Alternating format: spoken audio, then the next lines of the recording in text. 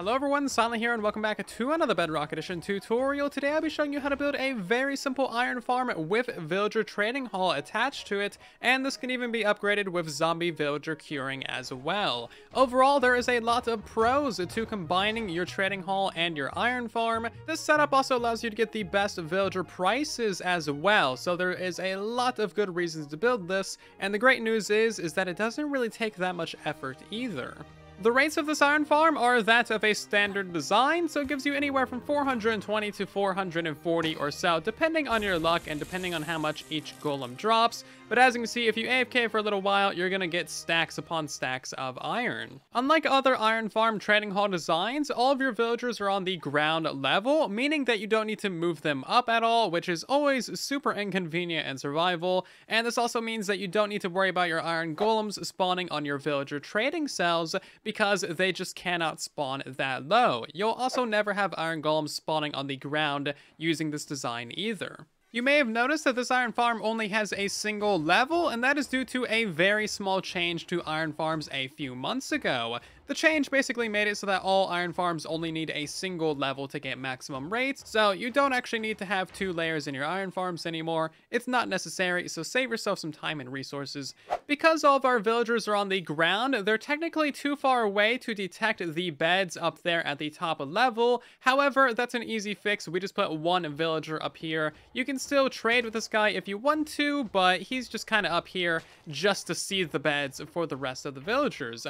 All the villagers that are populating your iron farm are around the edges of the farm, and these guys have their own workstations, so they can have their own professions and trades and all that good stuff. Now, I cured 1 villager in the area, and that gave the area of effect discount to all of our villagers, meaning that every single villager's trades are super duper cheap. For example, this trade went from 16 emeralds down to 1, meaning that I can buy protection for a single emerald, and I didn't have to do anything to this guy at all. So as you can see, there are some great reasons to combine your iron farms and your trading hall. So what if you want to make your villager trades even cheaper? Well, that's incredibly easy. You can turn any of your villagers in your trading hall into a zombie villager and then curing them. Curing any villager in your trading hall gives an area of effect to all of your villagers, reducing all of their prices, which is super convenient. I made an entire other video on this little topic. So if we want to make this librarian a lot cheaper, all we need to do is make sure that he's traded with at least once,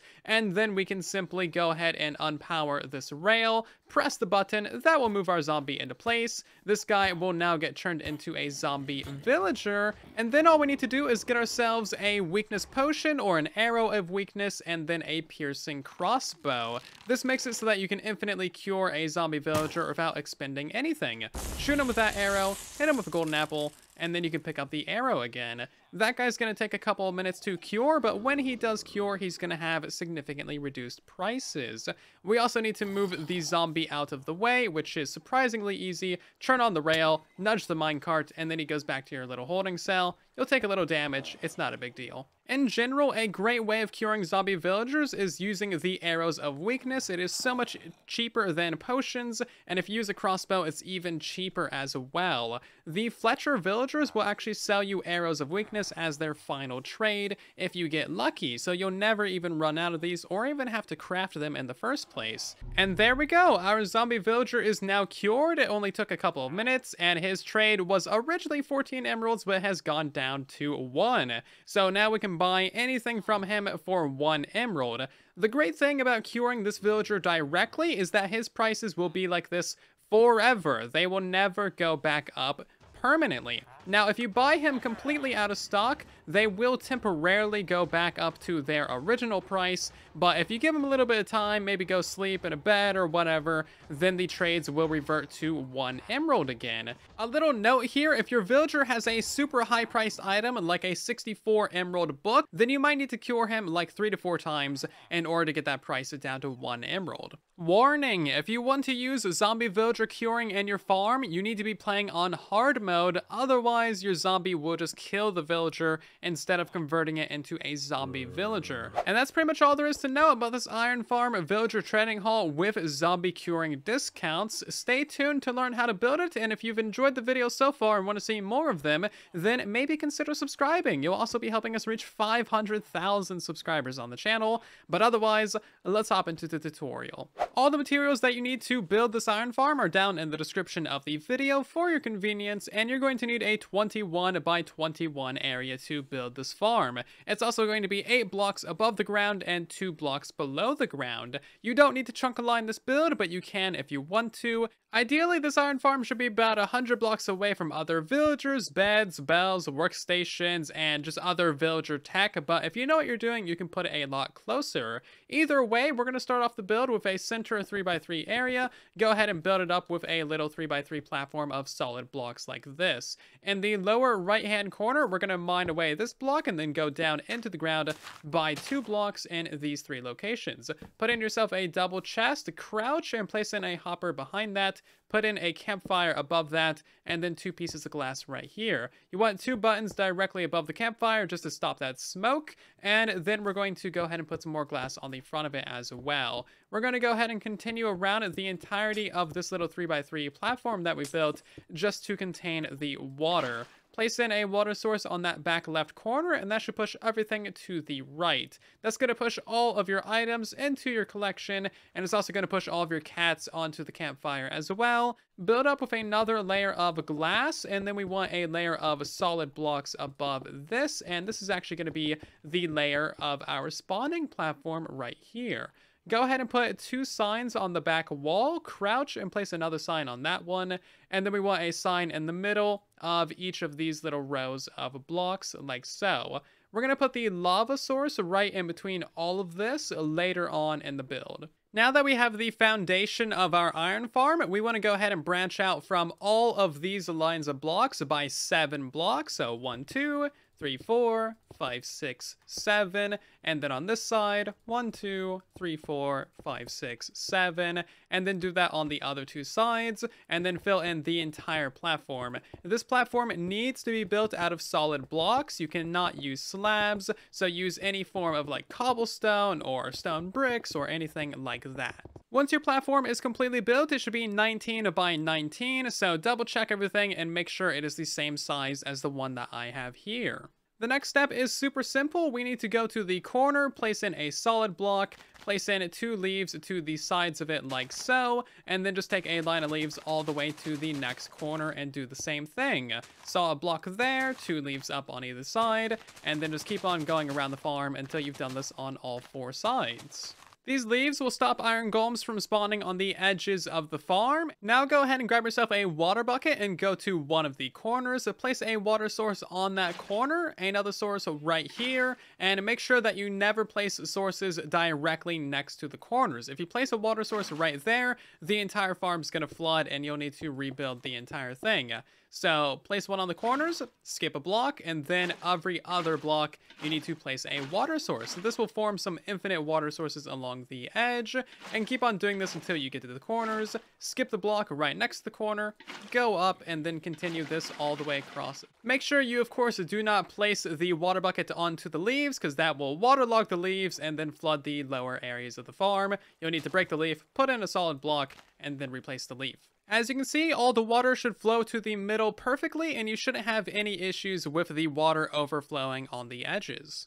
And now we need to finish up the structure of the iron farm. So line yourself up with the very center of the iron farm, and we need to place in a solid block right here with some leaves to the 3 sides and then a little roof on it as well. This is where our villager that is going to be detecting the beds is going to be going, and we'll install him later. We also want to go down to the bottom layer of the iron farm directly underneath the very edges of it and line yourself up with the center yet again. Place in a block right there and then every other block until you reach the corner of the iron farm, and then you simply place one on the diagonal and continue placing them every other block. Our villagers are going to be placed right here in between these solid blocks, so we're building up the foundations of the villager trading hall right now.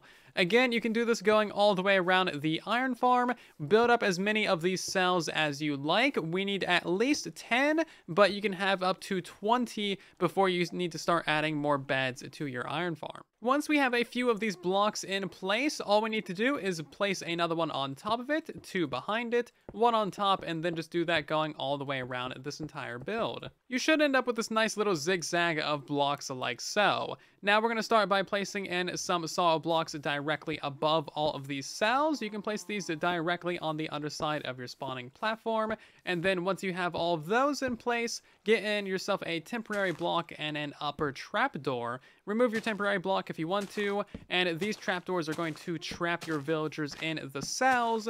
Due to the openness of this villager trading hall, I would recommend putting a little wall around your iron farm and definitely light up the area with some torches as well. You don't really want your villagers getting eaten by zombies, except when you do want them to. I would recommend actually tearing out these 2 center cells that are directly lined up with your kill chamber. That way you have easy access to the inside of the farm and you can access your loot chest. And now it is time to get some villagers for your trading hall. You need at least 10 to start off the build, but I would recommend getting 20. You can build a temporary villager breeder next to the iron farm. That way you don't need to transport villagers that far. If you need a temporary design, then check out the one in the iCards and link down below. It is super simple. You can use pretty much any villagers that you want to for your farm, except for the nitwits. These guys do not link to a workstation, so they're not going to help you get iron golems. Don't use these ones at all. And of course, you can't use any babies either. Not only are they annoying, they just actually will not work in the farm. To get villagers into your trading cells, it is pretty easy. Basically, you can clip them into a minecart through the corner of blocks like so, and then you just get them on a rail, you send them into your little thing, and then you simply break the minecart, and then they are stuck in there. You can then easily remove the rails and start on the next one. So go ahead and repeat this process for all of your villager cells. Of course, getting a villager up to the top is super easy. All you need is a little staircase and a little bit of powered rail. You nudge him up there, and then he is good to go. Then you can simply go ahead and break that minecart, break the rails, and remove everything else. Of course, it's also a good idea to put down a lightning rod somewhere in the area just to avoid your villagers turning into witches. And now it is time to install the beds. So we need to go to the center of the farm and pillar up by 3 blocks. And now we need to completely surround the 3x3 center of the farm like so. This should be a 5x5 square. And now we need to put another layer of blocks going all the way around this one as well. Once we have this platform in place, go ahead and place down a bed on the far corner. And we should see some green particles from one of our villagers linking to it. And there we go. That means that everything is working properly. If it doesn't link to a villager, then either this guy is at the wrong layer, just isn't here in general, or you have another village too close by. Now, what we're going to do is just simply place in the rest of the beds, and we should get green particles at all of these. So we need 7 on either side, and then we need 3 in between like so, for a total of 20. You need a minimum of 20 beds in your iron farm in order to get iron golems, and now that we placed in all of those, we can simply go ahead and remove the temporary platform of blocks underneath it. And now it's finally time. Click on one of these signs with a lava bucket, and that will place your lava right in the center of the farm, and that will kill all of your iron golems. In order for your farm to start spawning golems, 75% of your villagers need a workstation and to have worked at it in the last day. So start by placing down 1 workstation and find out who that links to. They'll have the green particles, and then simply place the workstation in front of them. Every single villager in your area should have a workstation in front of them, including that guy up there, and once you have that done, you should see iron golems spawning shortly. And there we go, I just placed in the final workstation and we already have our first iron golem. And now that all of our villagers have workstations, we're going to be getting golems non-stop. And because we have 20 villagers, we can actually get 2 golems at a time.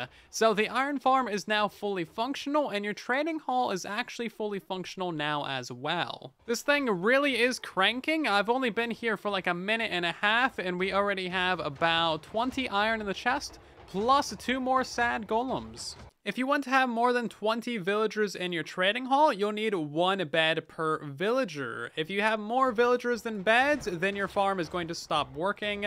So you can basically just add in more beds super easily like that. In general, you want the beds to be as close to the center as possible, and you want the pillows to be as close to the center as possible. If you want to install the zombification system, that is super easy. We need to go behind the villager cells and simply mine out a 2-block wide area behind them. We also need to remove this block in order to give access to the villager for the zombie to actually eat them. So go ahead and mine out this 2-wide area going behind all of your villager cells. Once you have all that mined out, we need a power rail behind every villager with a lever on it, and then in between the cells simply have a normal rail. So go ahead and build that up going all the way around the entire system. Notably, you should have a regular rail in the corners like so, and then 1 lever right here to control both of these rails. In general, all of these levers should be flicked on so that your rails are powered, and then at the very ends of it, you want to go off by 2 blocks, have another powered rail into a solid block,